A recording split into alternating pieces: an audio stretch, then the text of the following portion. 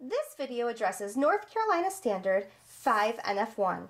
Add and subtract fractions, including mixed numbers with unlike denominators, using related fractions. The related fractions are limited to halves, fourths, and eighths, thirds, sixths, and twelfths, and fifths, tenths, and hundredths. The focus of this video is on using benchmark numbers to make estimates when adding and subtracting fractions. When computing fractions, students tend to rely on whatever strategy is first taught. For this reason, introduction to algorithms is delayed. Rather, the primary focus should be on visualizing and conceptually understanding the addition and subtraction of fractions using models. These models could include circle models, bar models, and number lines. To promote sense-making and reasoning when adding and subtracting fractions, estimation of sums and differences is another major focus. Fifth graders estimate sums and differences of fractions using benchmark numbers. Benchmark numbers are friendly numbers that are easy to visualize and easy to compute.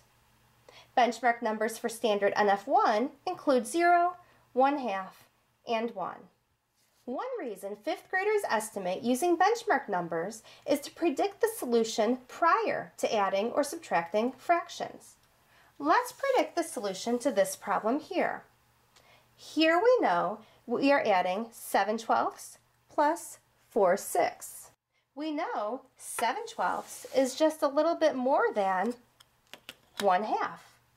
We also know that 4/6 is just a little more than 1/2.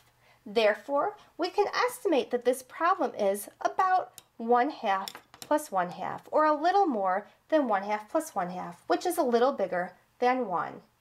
Using models to illustrate estimation is important for students' conceptual development. Let's look at this problem once more. This time, we'll use written numerals to make our estimate. Again, we are estimating the sum of 7/12 plus 4/6. We know 7/12 is just a little more than 1/2. We know this because it can be decomposed into 6/12, which is equal to 1/2, plus another 12. We also know that 4/6 is just a little more than 1/2. We know this because this can be decomposed into 3/6, which again is equal to 1/2, plus another 6. Now, we can see that we can take these two halves and make one whole.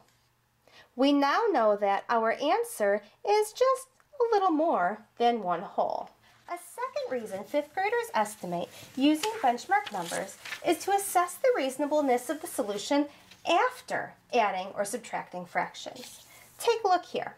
Here, a fifth grader incorrectly solved 1/4 plus 4/8, stating the sum is 5/12. A common error is for the students to add both the numerators and the denominators. Teaching students to make estimates after computing helps them notice when the answer is not reasonable. Estimating to assess the reasonableness of the answer here might sound like this. Well, this can't be right. The sum, 5/12, is less than 1/2. If one of the addends is already equal to 1/2, then that sum would have to be bigger than 1/2. As illustrated in this video, one goal of Standard 5 NF1 is to use benchmark numbers to make estimates when adding and subtracting fractions.